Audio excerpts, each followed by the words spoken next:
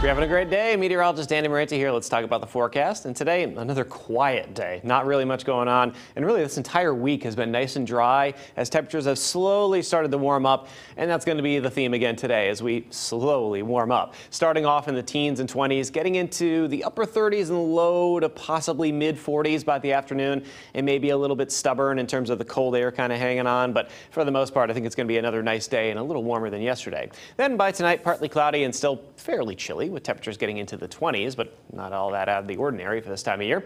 And then we're talking about the weekend storm. We've been watching this the last couple of days.